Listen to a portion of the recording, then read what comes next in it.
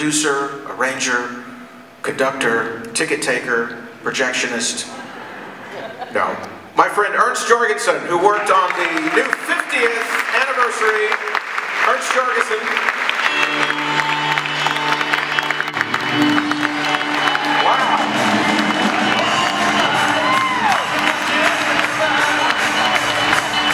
That's some great walkout music.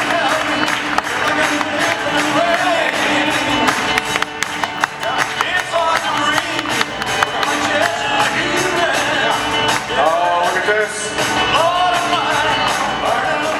Oh, I remember the day I bought this in 1974 with that little... Oh, you weren't born then. Oh, yes, I was born then. Me and my family and my kids went to the record store and picked it up, and then I went to pick my son up at high school.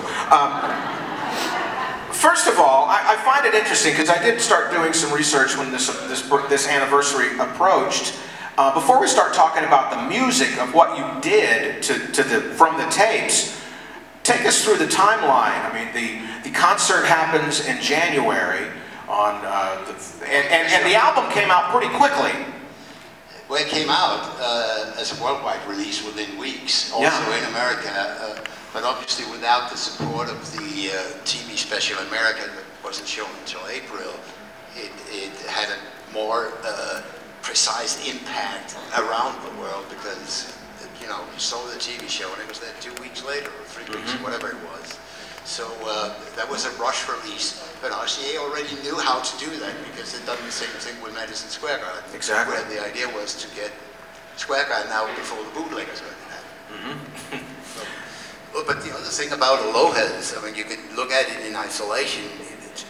To me, it's maybe the ultimate triumph of Elvis's career. If you go back to '68, Live a Little, Love a Little flops, A Little Less Conversation get to 70 on the charts. It was an absolute low point. And from then on, '68 TV special, Memphis '69, Live in Las Vegas, That's the Way It Is in '70, 4 sold-out concerts in Madison Square Garden in '72, and Elvis on tour, and then this. Yeah, that's right. And though there has been the legend, and obviously part of the legend is true, the legend that it didn't air, the Aloha did not air in America on that Sunday night because of the Super Bowl. In fact, Elvis on tour was still in the theaters, and they kind of didn't want both of those like out at the same time. So one of the things that a lot of us don't remember is that that TV special in America didn't come to television until April. So I was listening to this months in advance of that.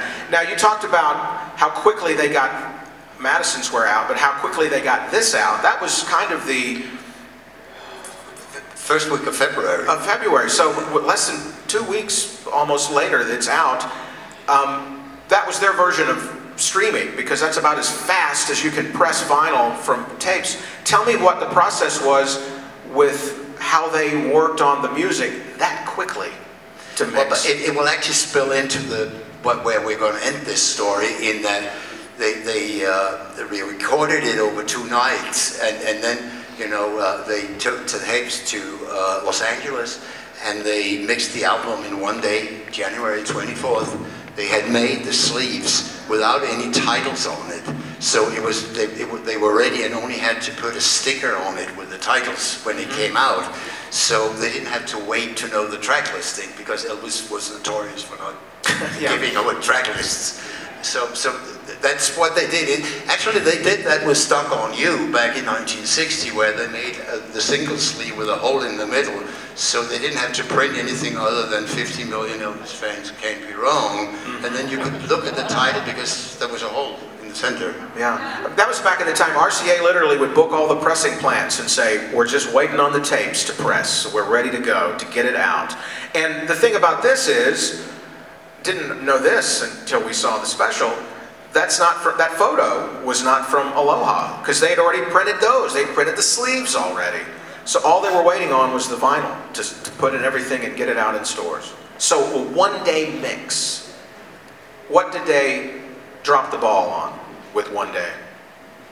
Well, this is subjective, obviously. Sure, yeah. But I remember when I saw the TV show and I bought the record, I loved it, of course, because I was nuts with Elvis.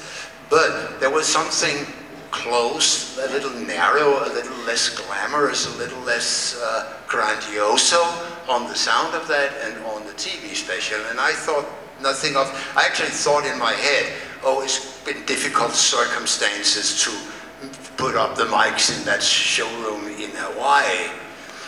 But I got lucky. I met a guy from Memphis, Matt Ross Spang. Yes. And see, Matt, you mean the Grammy Award-winning producer? No, I met that nice guy. Oh. But he's making, you know, all kinds of modern records that you and I may or may not like and all that. But he's an exceptional mixer. And when I came to him with Aloha from Hawaii, it was a little bit like, oh, come on, you can't ask me to do this. But I did. And we've done quite a few things with him recently. And he's really exceptional at picking out the right things to emphasize and the other things to tone down a little bit. It's so little detail that most of us wouldn't recognize it if we just saw him do it. But when you get to the final result, you suddenly have, as he would always say, I start with Elvis's voice. I have one thing that's more important than anything. I want my hero, Elvis Presley, to sound as good as he can. The thing here is that his voice sounds so much better on this new 3-CD, one Blu-ray release we've done, that it's almost like hearing the whole thing from start again. And he builds it up so instead of spending one day mixing the entire album, he spends 1 month mixing the stuff. Yeah. And then obviously with new technology, a man with better ears, and then this kind of attention to it, you can do better. Yeah. And he has done so much better. So if you have Aloha from Hawaii at home, you should seriously consider, if you don't want to hear it, sounding much, much better. Here's an example. We've got the song Something that you sent us. Yep. What should we listen for as we listen to this? What did you guys do? What did Matt do to this for us to listen for? It's going to be different from each person, but the first thing that I obviously concentrate on is whether when this guy says he's going to take care of Elvis's voice, I'm his boss, so I'm going to tell him whether he succeeded. Yeah. And he did. But then, you know, when you hear the arrangement here on the big speakers, listen for the little details, piano riffs, strings, all of these little details that when you have it on a so-called multi-track tape with 16 different pieces on it, you can obviously turn something up, turn it down, make it lighter, make it brighter, echo on it. You can do a million things. And this is what a brilliant engineer does. He takes care of the little detail. It's not the piano all the way through that he cares about. It's the little detail where it lifts the arrangement of the song. And this is what I really want to leave you with. This is something that, it's called something, that really shows not only Matt Ross Spang as the engineer, but also how good that original show was and how great Elvis was in January of 1973. Take a listen, Something from Aloha from Hawaii.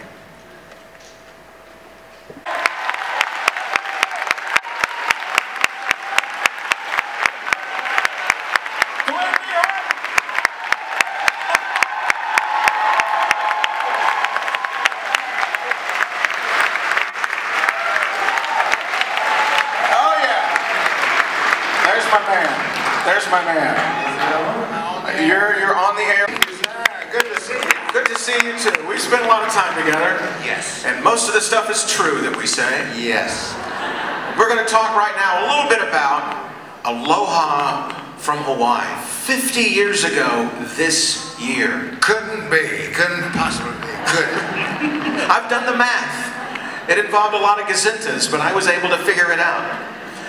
Tell me your memories of when did you guys find out? When did the TCB band find out, hey, we're going to do this thing in Hawaii? When did you find that out? Well, actually, I believe we went over there in October and played in that venue.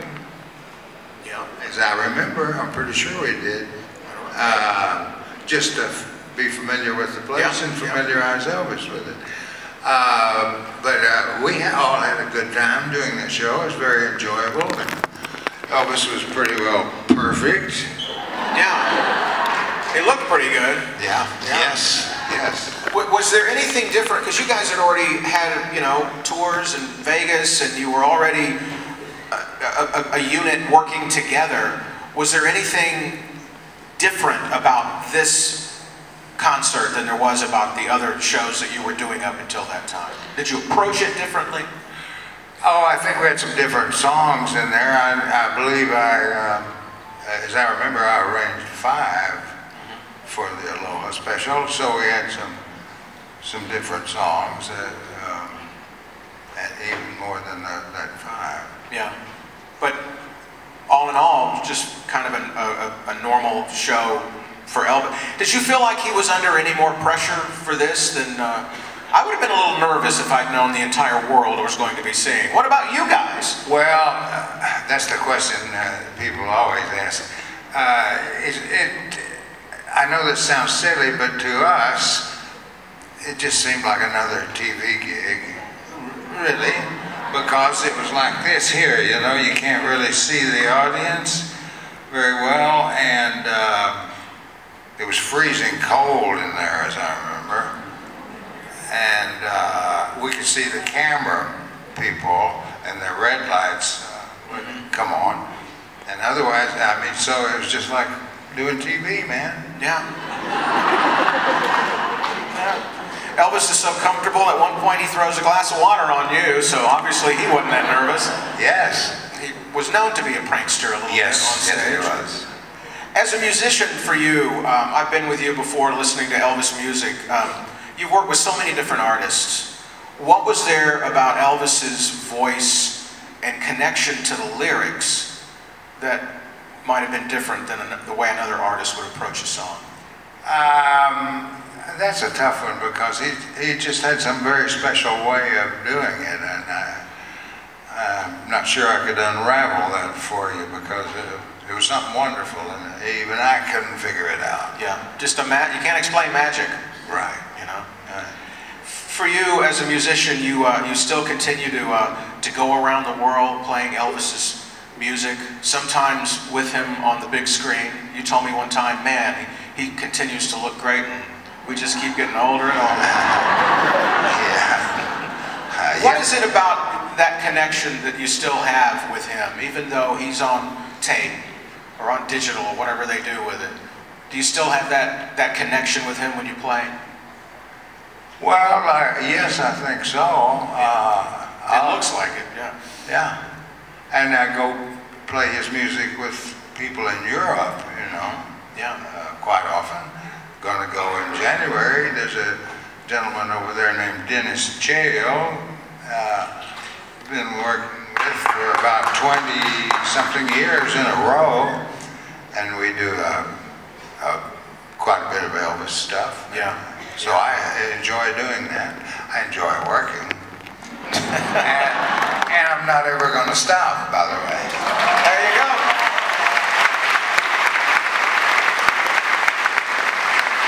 You guys in the TCB band have a special relationship with the fans, you know. You were guys that, when I was buying the albums and the 8-tracks, your names weren't listed, you know. I never, except when Elvis, you know, introduced you, which must have been pretty cool to be on the record. Elvis, you know, like we just saw, introducing you. But we've gotten to know you guys over the years, all the TCB guys. You have a special relationship with the fans. Tell me about what you think about the Elvis fans who have now, obviously, then and now become TCB band fans and Glen D. Hardin fans. Well, it's a wonderful thing, isn't it? It is nice. It really is nice. Thank you all for coming. And you know what? If I never go downtown in Nashville, it's just too busy down there and too crowded and too drunk down there. But every time I do, which is not very often, foreign people, believe it or not, seem to find me, and it amazes me. So, Glen Hardin. Yeah, they catch me, and they're from all over the world, and it amazes me. It's a great thing. I enjoy that. Yeah. You're famous, Glen. That's what I heard. Yeah. I will ask you that question Elvis asked you one time. What kind of name is Glen Hardin? One of the things we love about you is you're always available for the King, and you're going to be a part of the Aloha special concert tomorrow night. And Andy Childs is putting that together once more for the fans. What can you tell us about what's going to happen tomorrow night? You're just going to be back with the King on keyboards for a while? Yes, and I'm going to do like I did on the original one, just kind of sit back and then watch it flow and enjoy myself like I always do. There you go. Glen Hardin.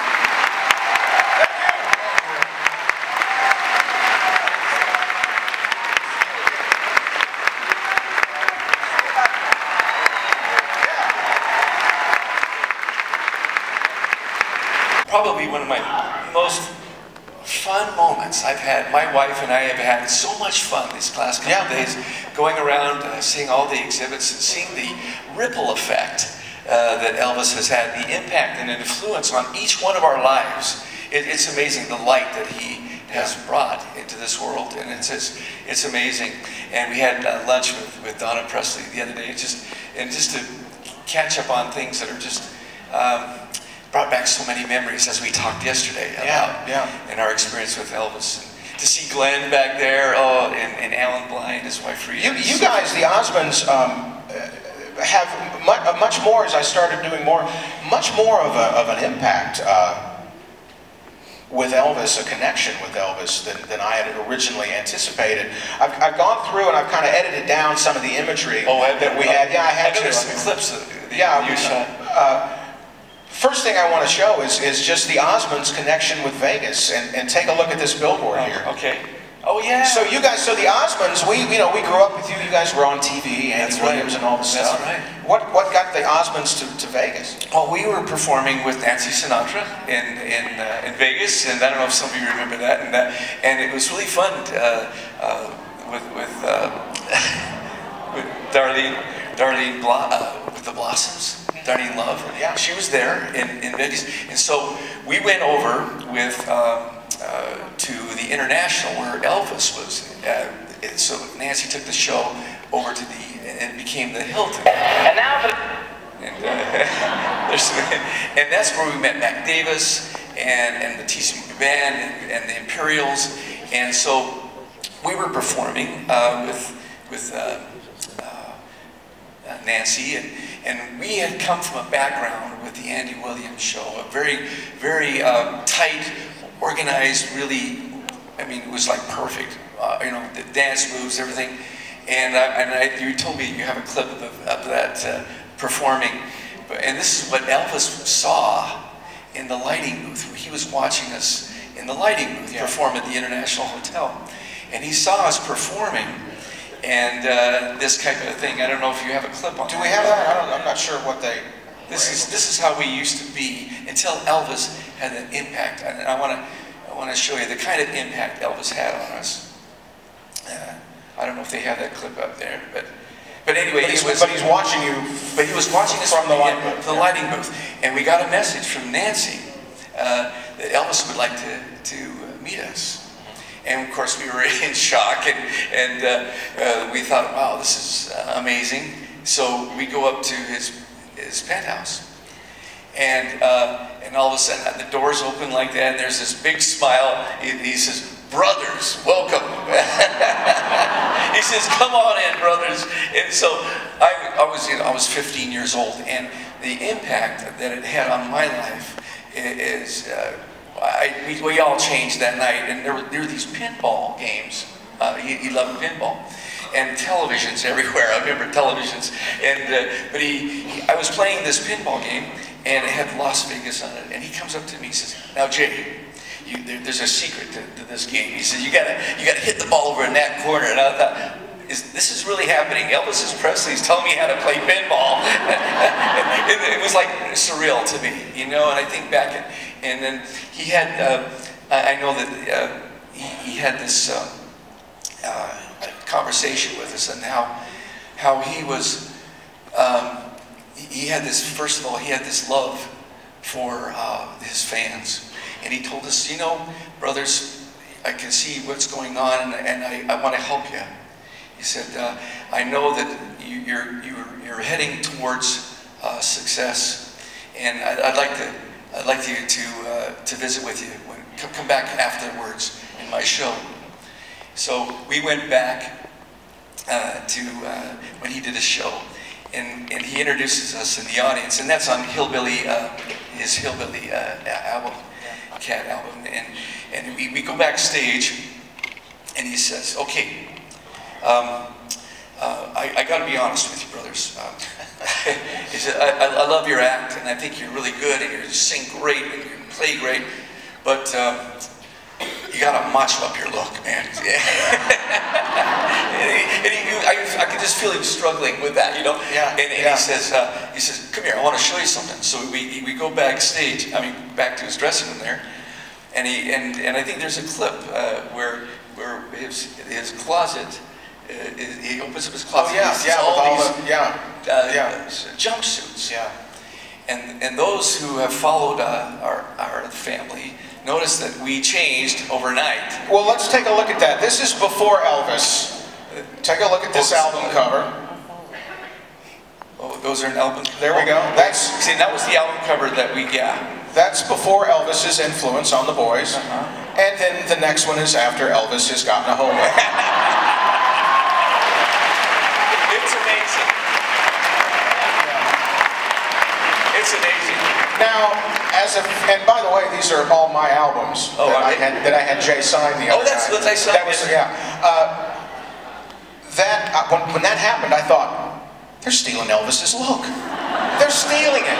You weren't stealing it. You know what? He took the time to reach out to us and take the time and pull us in and to really take the time. And he got with Bill Ballou.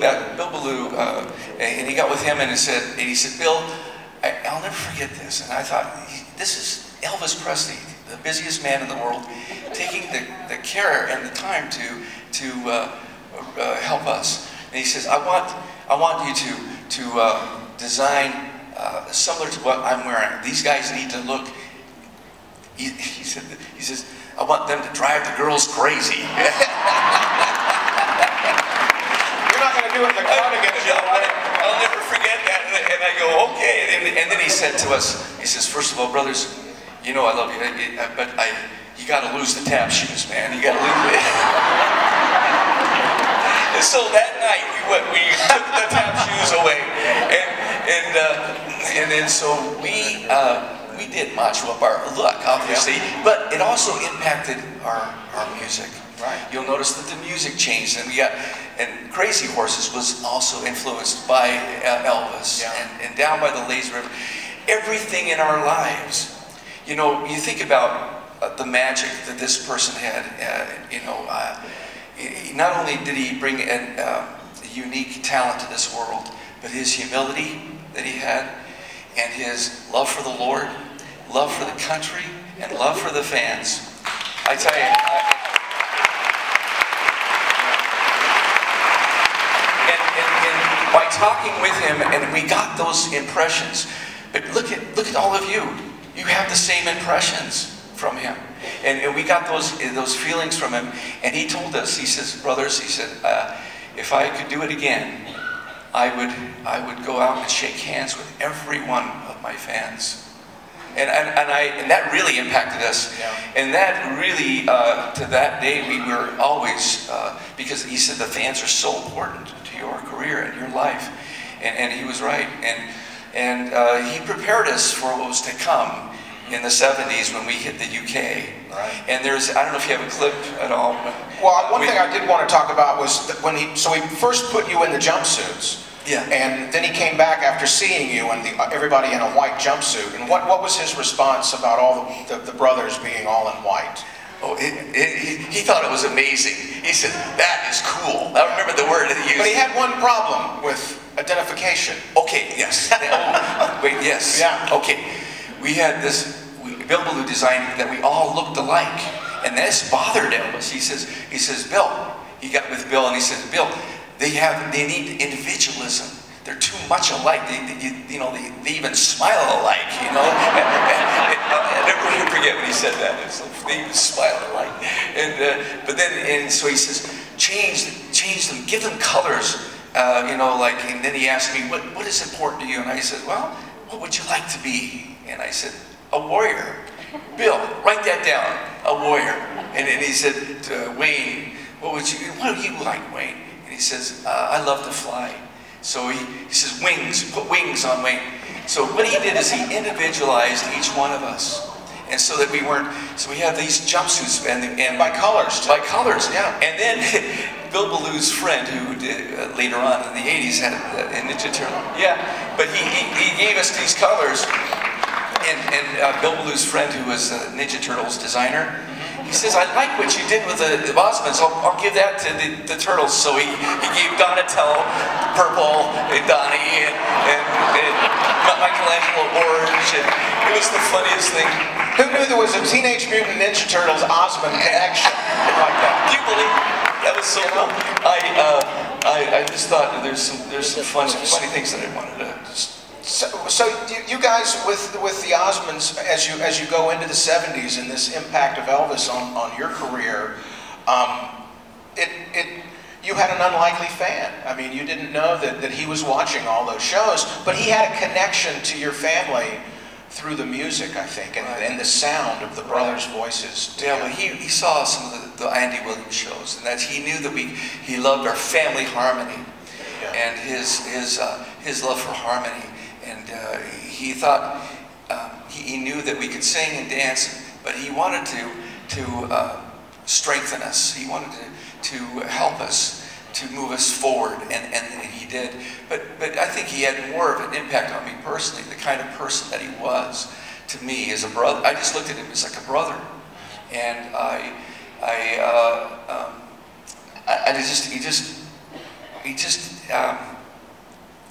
you think of Elvis Presley, and I was a little shocked, of course, at first, but when you get to know him, I felt, when he said up in his penthouse, he felt like he was in a fishbowl. And I could feel a sense that he was lonely.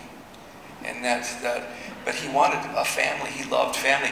He loved my parents. Yeah. And he had a great connection to my mother, especially. And he... Why do you think that was? I honestly believe because of he told my mother that he loved his mother so much and he missed her badly. And that he would call over to our suite at times and ask my father if he could speak to my mother.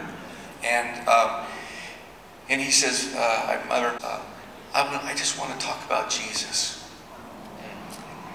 You know, he was... And he says, I love the Bible. And my mother was a theologian, and she loved the Bible, and she could talk to him. But my mother was very positive. You know, I remember her saying on the phone one night, because I would eavesdrop a lot, and she said, now look at it this way, Elvis.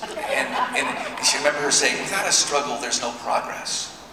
And she was an amazing lady. Yeah. And I remember her saying to him once, this too shall pass. And one time, though, it was really funny, because my mother was in a conversation with some friends, and Alan came in and says, Mother, Elvis is on the phone. And she says, okay, tell him to hang on just a minute, I'll be right there. And I'm thinking, who tells Elvis Presley to hang on? You know, it's like, really? But she looked at him like one of us, one of the brothers, you know? And, you know, back in those days, things were very tight in Las Vegas, and we all got to know each other different, times. Yeah.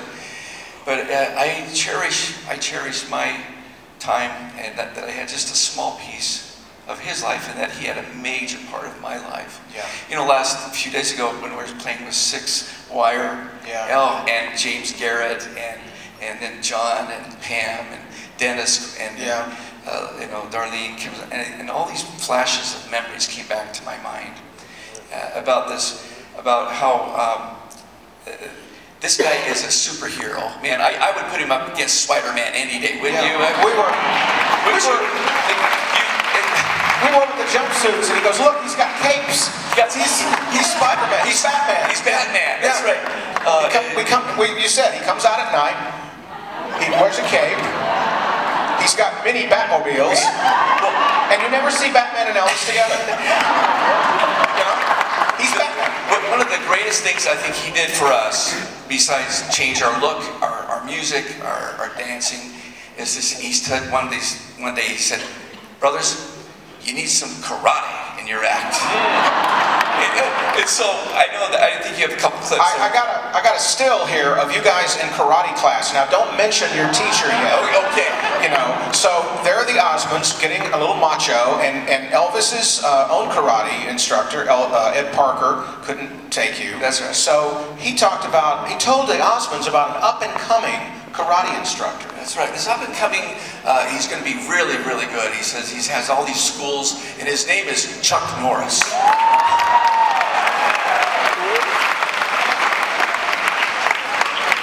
And so Chuck became a great friend, and he gave us karate lessons. I think you've got a clip of us. I don't know if we've got it. We've had a bunch of stuff we had to go through. And then what Elvis loved the most, not the most, but one of the funny things that I remember seeing him up at the lighting booth was that he was laughing every time little Jimmy came out, because Jimmy was the first Elvis impressionist. That's right. He was in Heartbreak Hotel, and Elvis would just crack up every time. And so he had Frank Sinatra come in one night, and Jimmy had to learn That's Life. And Frank Sinatra threw his hat at Jimmy, and this is when we were with Nancy Sinatra. And you know, the memories that I have, but you know, one of the greatest memories of my life and honors was to be asked to play in the TCB band. That was one I wanted to talk about, your connection with Ron Todd. Well, Daryl Toney, who was an amazing, he's in the Imperials, connected us with Dennis Jail, and then Ronnie was actually my drum teacher. Ronnie played with us in the 80s. He was on tour with us. And Ronnie and I became really good, really close, and what a great Christian, what a great man he was. But then to be asked to fill in for him when he broke his hip, when we were in Buxton, England, and you can see the clip. I don't know if you have, but you can go Google it. And then to see, oh man, James Burton, and Glen Hardin. I mean, those guys playing with me, and to play, that was the most amazing moment of my life, to play that. Giving back to your teacher. Giving back to the teacher. Yeah, Ron Todd. Ron Todd. Yeah.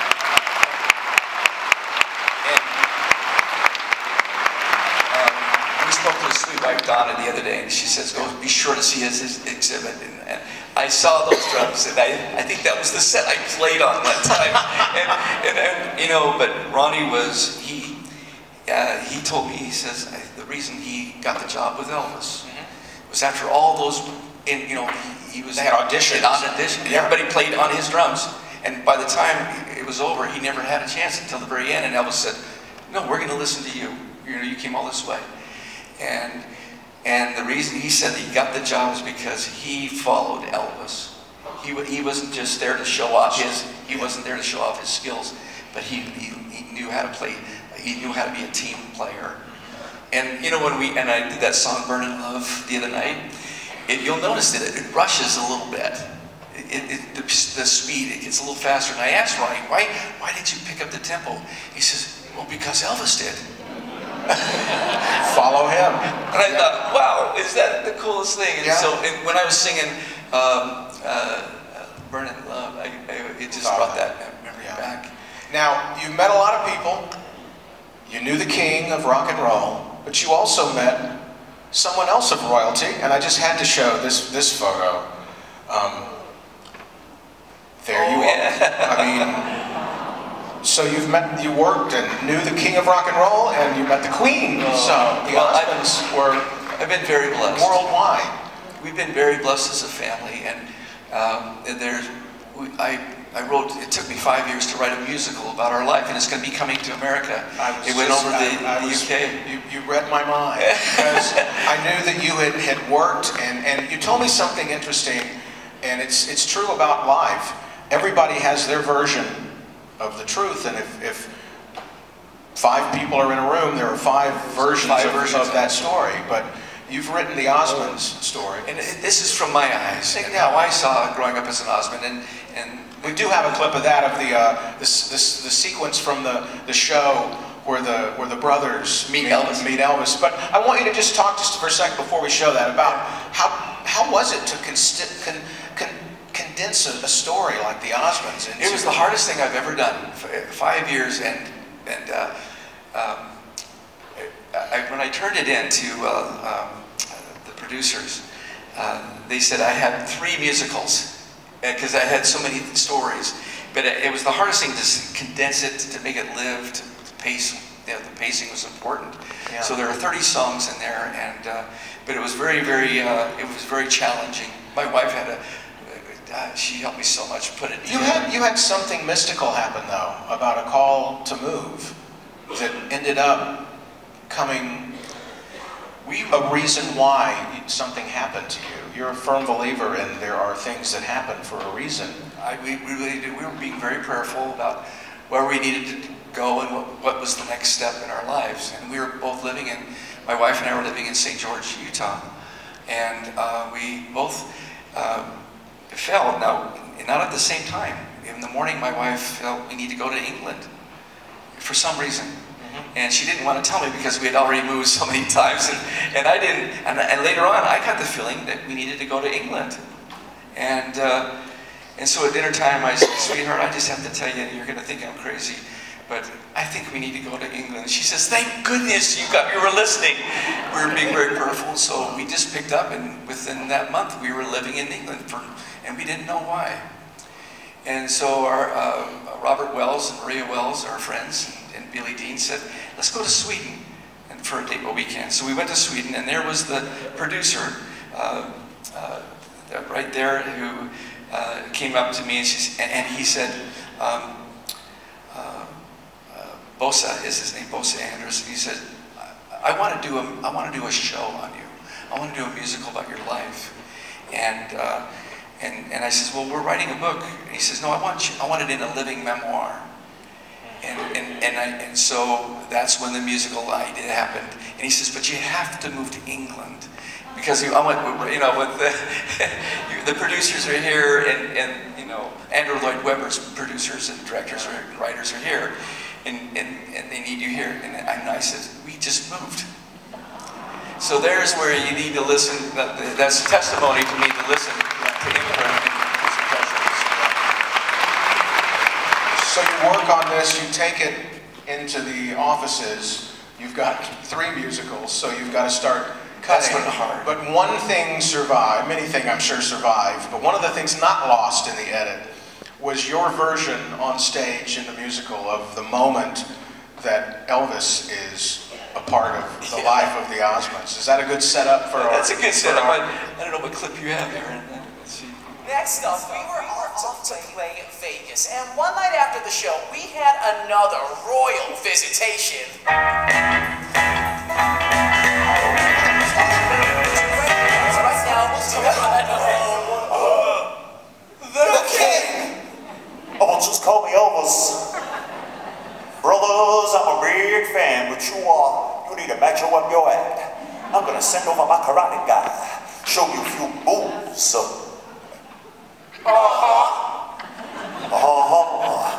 Drive the girls crazy. Oh, I gotta do something about your look. Ooh, yeah.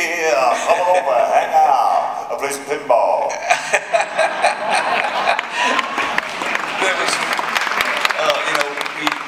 That was so fun, that part.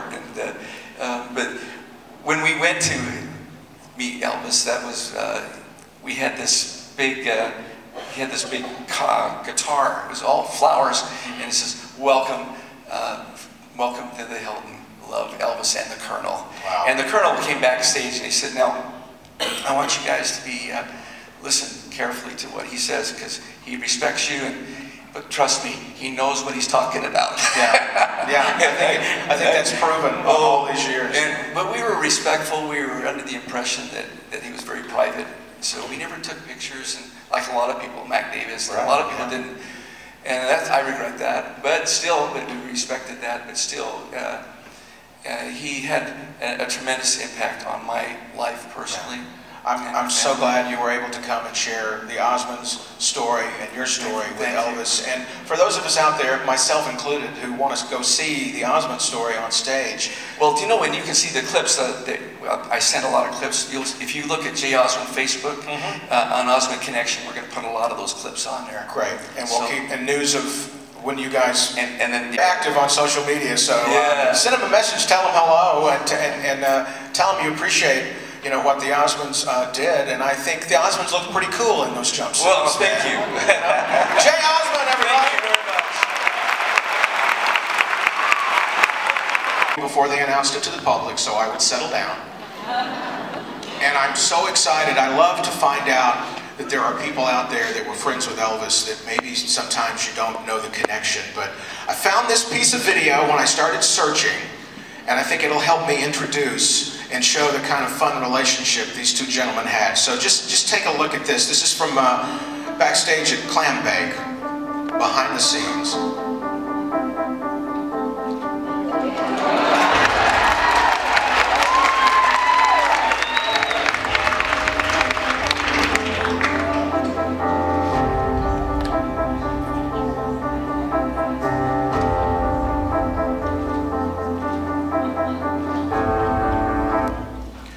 Sometimes when you have my job, you have to do a long flowery intro to tell the audience who someone is. But in this case, all I have to say is, ladies and gentlemen, Elvis fans, Lee Majors.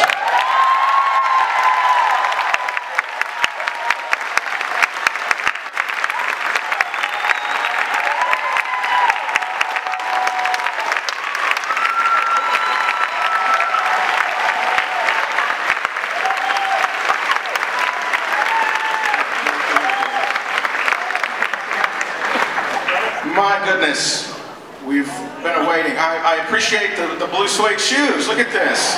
Yeah, you know you're in Memphis now, don't you? I got the memo. Yeah. Look at this. Yeah, I'm looking pretty good here. Tell you what, Got a couple of old guys. well, we're holding up pretty good. We're on the right side of the ground, right? Yeah, the upside. I was surprised we have an audience. A couple of days ago, I was talking to Tom on the phone, and I said to him, I said, "Tom, what if nobody shows up for me?"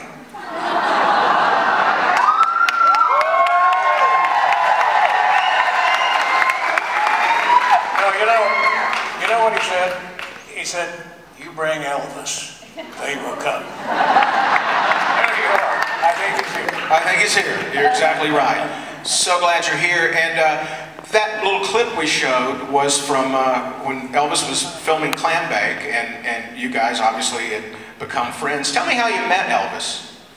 Well, it was close to that time right there. I think that was 1967. He was filming Clam Bake, and he was filming it on the 4-star studio lot. But that's where I was filming the Big Valley. Same lot. Also, the producers that were producing that film was producing his movie. Okay, yeah. So, I'm glad you got that clip, though. Yeah. The way this is going to go, though, Tom, I'll get to that in a second. Mr. Majors, you do whatever you want to do. I asked you, I said, "Are we doing a Q&A type thing, interview?" And he said, "Yeah." I said, "My Q&As kind of go like this. You ask me a question, and I'll answer the question you should have asked me." So, if you don't mind, I may as well start.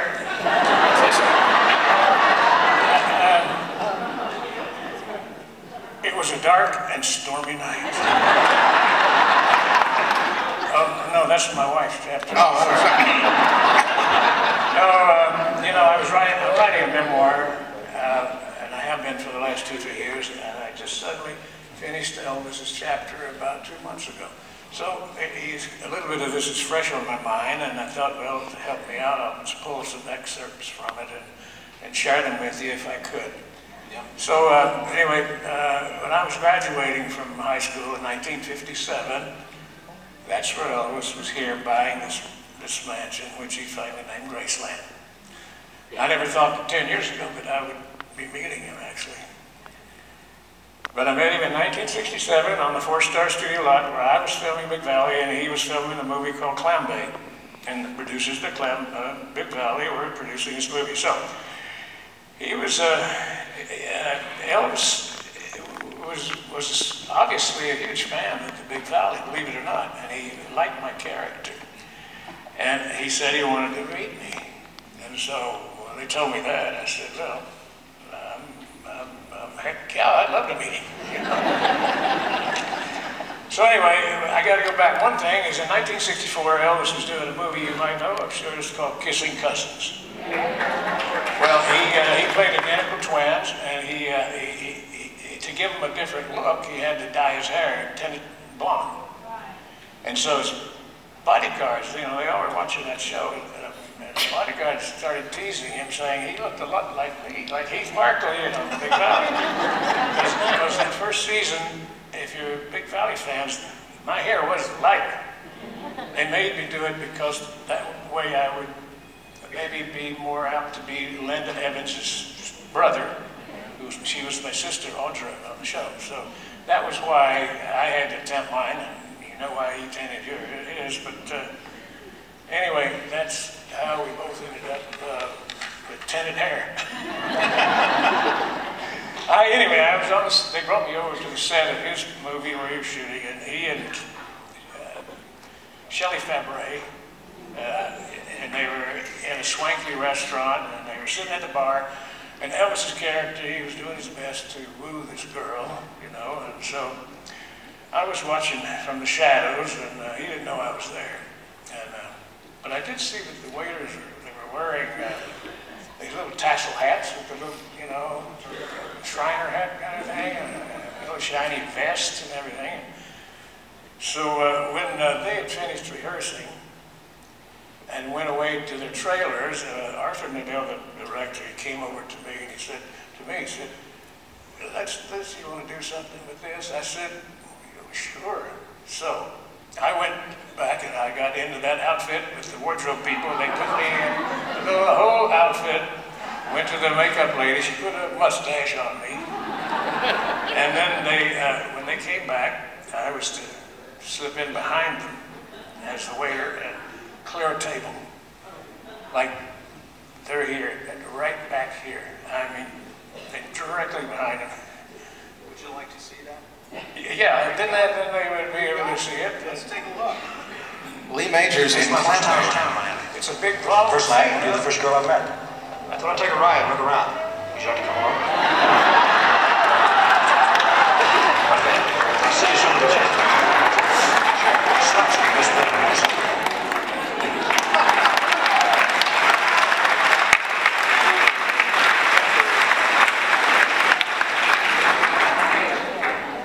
They call it photobombing now.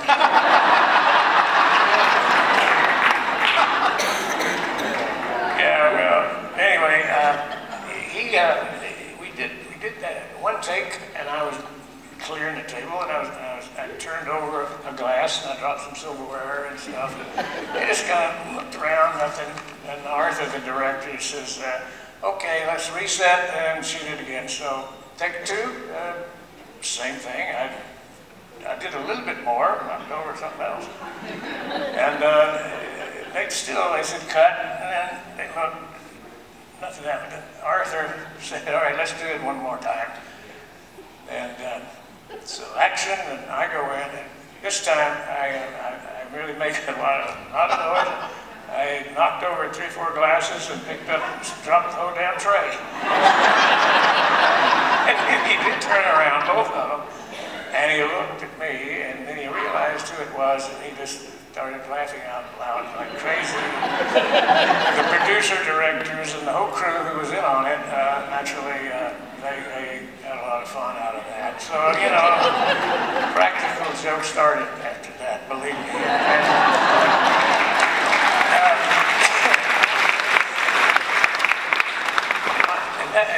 That film clip was about during that time, because my mom and dad happened to be in town and visiting me, and I said, "Do you want to meet Elvis?" They said, "Are you kidding?" Yeah, come on. So he came out of the soundstage and spent a little time with us and everything. He was very generous and a very kind man. You know, I was very surprised by him because, believe it or not, we both are rather shy and well-mannered, and we were raised where, like here, where it's yes sir and yes ma'am. You know, he came from Tupelo to here, and I lived across the line only 400 miles from here, a place called Middlesbrough, Kentucky. Somebody, the one person that lives there is here.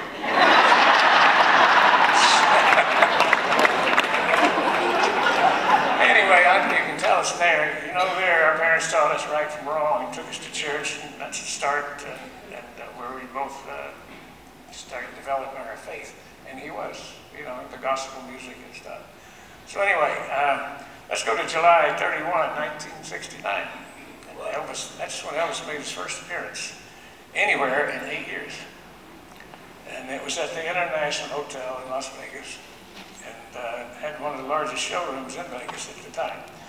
The Clark County Fire Department said you could only have about 1,100 people in here. That's the official count. But they stuffed 2,000 screaming fans in there. It was called the Hilton Hotel, and Elvis went on. He did 2 shows a night on the property for 7 years. That's a lot of work.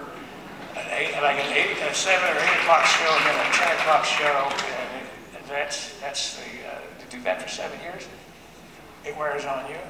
And I think that was kind of the start of wearing down a little bit. But every year when my series would shut down, I would go to summers, and I'd go drive over, and I would see either the first show or the late show, because I had a little cabin over there on the lake, and that was my hideout. But he had a huge penthouse on the top floor. Had all the trimmings, you know, and had a pool table and a great bar, and a lot of great food and stuff, and always some guests invited up after the late shows. And I was still getting to know the Memphis Mafia, you know, and that's the bodyguards, as you know, and surrounded them at all times. Anyway, the first night I was up in this room, and after the last show, there everybody's playing pool or something, and as I say, I was always kind of shy. So anyway, I sat on a couch kind of where I could just check out and observe the scene. The young lady came up and she sat down, and she looked over and says, you know, like, who the hell are you? Obviously had a couple of drinks. I know he had my 3rd or 4th year at Big Valley, but I mean, nobody knew it then. You know, anyway, I said, I'm just a friend of Elvis. And she proceeded to give me a slap on the cheek. And I didn't know why. I knew that she had a few to drink, but anyway, because he came over and he pulled her up. And he asked her, he said, did he say something to offend you? And she said, I don't know, I just didn't like his attitude. I think Elvis took exception to the fact that this woman had insulted one of his guests, because she then slapped her right in the face and said, there, now you know how it feels. Sonny, I said, Sonny, get her ass out of here. I swear, that's...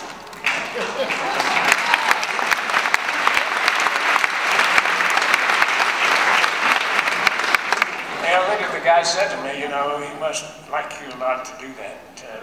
you know, and I was kind of shocked he did it, but I thought it was classy. But it wasn't. Some of it was classy.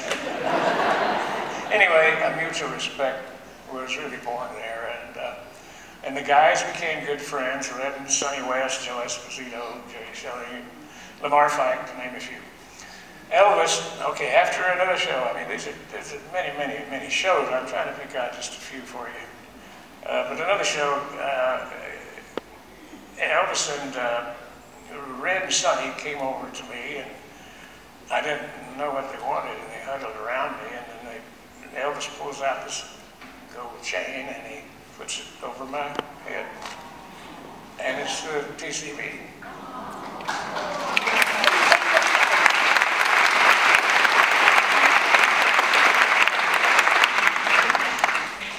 And they said, "Welcome to the Memphis Mafia." And, I have it right here today. It's one of the favorite memories from 50 years ago, or more maybe. But, you know, all his Memphis buddies, he knew them well, he trusted them well, and I think when he welcomed me into that group, I really, you know, to me it was a big thing, and I'll never forget that. And y'all knew what the TCB stands for and everything. I can skip through that. All right. Oh, here. Once when Elvis was ready to go down to the stage from the penthouse, just outside the penthouse door, there was an elevator. I think it was a service elevator. And we'd bring him out, and we'd open a thing, and a wheelchair would be there. Red would step in on one side and Sonny on the other, and of course, they both were carrying, you know, pencil. And he'd sit down, the elevator would go down, they'd open up the kitchen, and then from there they would push him all the way through the kitchen, which is a long kitchen in Vegas Hotel, and through several other hallways and around. It seemed like a quarter mile. And once the show was over, then he would come off stage, and they'd sit in the chair and they'd throw several towels on him because he was just sweating. I mean, the trip back was a little faster to get back to the elevator. You have to understand, this is Vegas, and it's always 110 degrees in the summer there. And that kitchen was a sauna with all those full ovens going. And so I said, "Come on in, son." All he said was, "Holy shit." He left in front of it all, and another weekend when he came off the stage, I was in the wheelchair, and Red and Sonny started racing away with him chasing us behind, cursing us, believe it or not. And we turned the corner so fast, the chair tipped over against the concrete wall. I broke my watch all over the thing, and I'm on the ground, Red's on the ground, and Elvis got his revenge.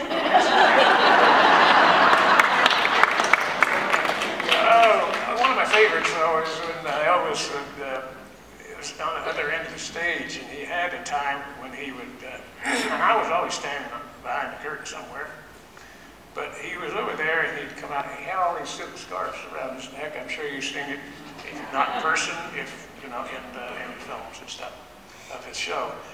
And he would lean over into the audience, and the girls would swoon and take a scarf. And so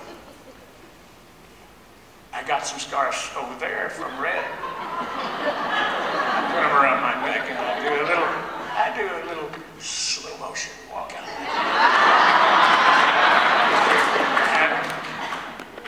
And he kind of looks over, and I'm leaning down, and the girls, and he says, "That's enough, Lee. This is my show."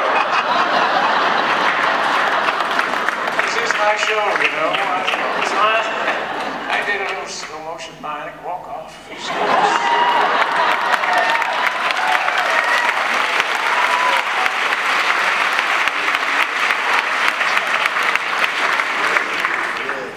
You know, I guess that's why he nicknamed me Double Trouble. That was after one of his films. So anyway, that's true. This is an interesting one because it's a little more intimate, kind of.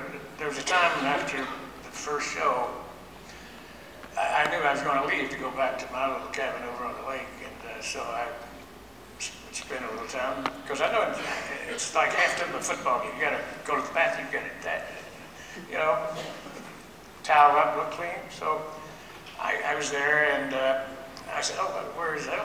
I kind of most referred to him as El. And they said he's in the dressing room, and there was a cord going under the door, but they said, hey, we want you to come in. So, oh, okay, so as I was going, I saw a couple of little glasses and a bottle of bourbon. So I just kind of brought him in with me, because I knew he was on the phone. So I sat down, he's on the floor. Small closet kind of thing with some clothes in it, but he's on the floor, and I guess the long cord, they didn't have cell phones back then. You know, it was a phone that went, the line went about a mile down through the other hall. And of course, Elvis and all the boys are out there, and this was a private conversation, you know, and believe it or not, I know it was a girl, it was Linda Thompson. Yeah, Linda was on the other end, and that was when they were first dating. I don't know, I guess they were getting along, but it seemed like a serious conversation. But she's coming up next, you can ask her. Ask her, I don't know, Elvis told her I was on the floor by.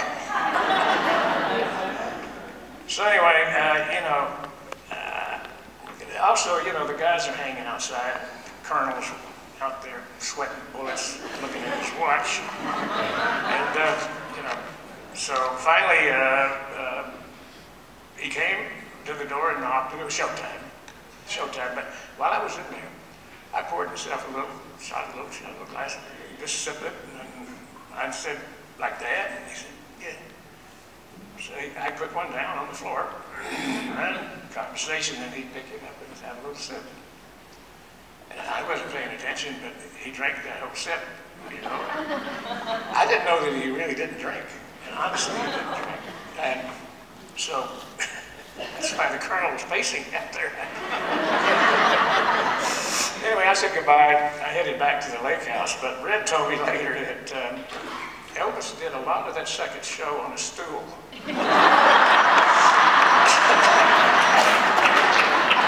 said that was the first, he did most of the show on a stool, and the colonel was not too happy. You know, Elvis didn't ever want to admit it. I mean, I'm sure you heard it, but he always wanted to just do movies, but he wanted to do dramas.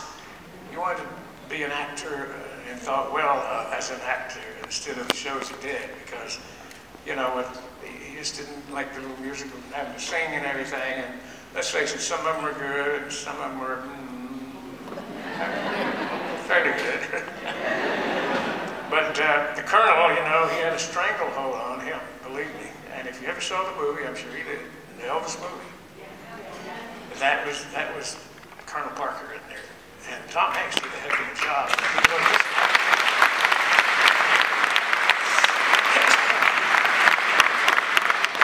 I could have swore that was Colonel Parker in that movie.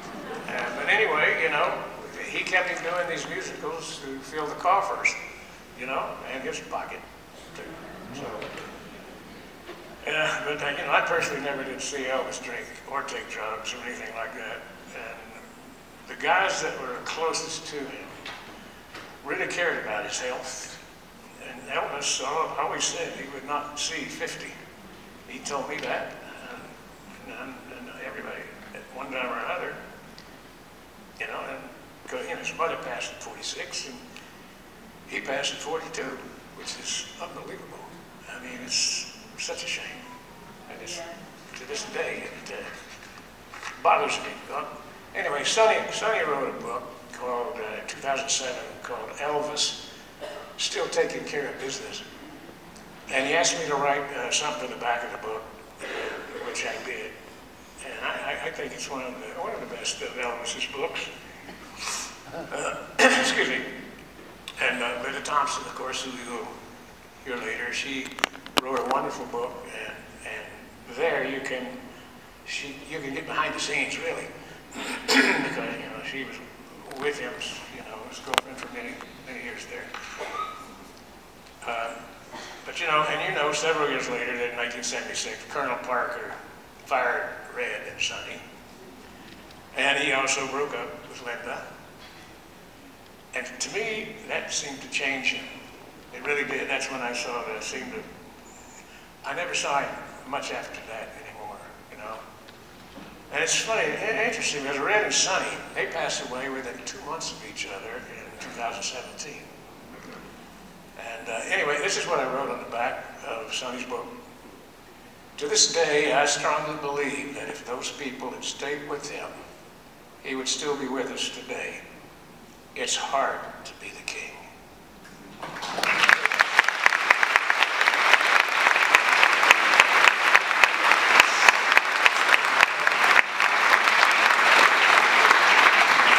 I'm going to let you get out of here early for me. Anyway, but 28 years ago, the good Lord sent me down an angel. And she's the reason that I'm still here today, for sure. So I keep the faith. My wife, Faith Majors, is here somewhere up there.